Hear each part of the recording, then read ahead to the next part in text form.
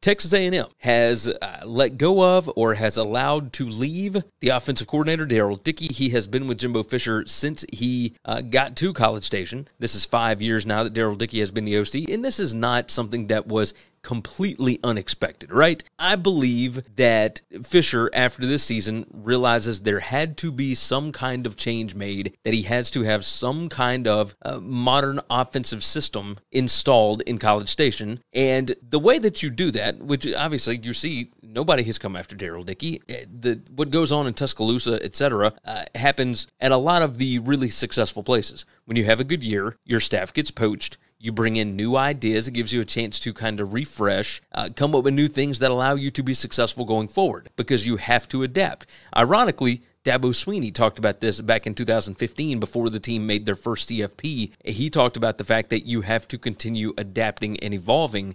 Otherwise, you will eventually start to decline. You can't stay the same forever because other teams will catch up to you and they will pass you. They will find ways. And Alabama did this, right? If you compare yourself to Alabama, which is what they do in College Station, then you have to be able to adapt as well. This Alabama offense looks nothing like what they looked like in 2015. It just doesn't. When Lane Kiffin was brought in 2014, he was tasked with redefining what the Alabama offensive system would be. At Texas A&M, it's the exact same thing. Now, do I believe that Jimbo Fisher is going to stop calling plays? No, I do not believe that whatsoever. But you can look at things like what LSU did in 2019. Steve Ensminger was the offensive coordinator in 2016 when Ed Orgeron was the interim head coach. Right? They brought in Joe Brady to be the quarterback's coach and the passing game coordinator. And Ensminger was still the play caller, but he learned things from Joe Brady that he didn't really know that he could put into that offense before. Look at the way that they ran that offense in 2016 in Baton Rouge. A lot of runs with Darius Geis, etc. You didn't have a whole lot of a downfield passing threat. What you did have, once you got to 2019, was, a pretty good, if I'm not mistaken, a pretty good passing offense. With Joe Burrow and whatnot. You had a lot of talent there that was not being utilized, and it's kind of the same thing with Texas A&M right now. You got a lot of talent, and you're not able to get them the easy yards, the easy plays. You can't scheme guys open. Everything has to be done to perfection, and that's just not the way that college offenses are run these days.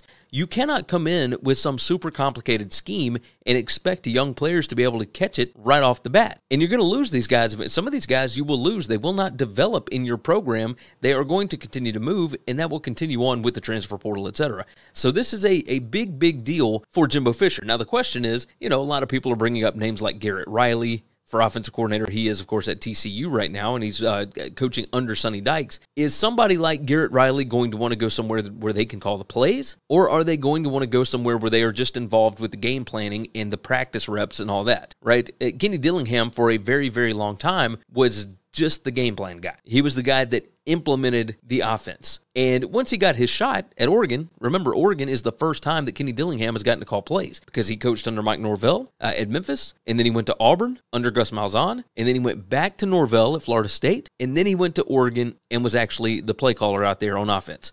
Oregon's offense has been pretty good this year. Pretty good.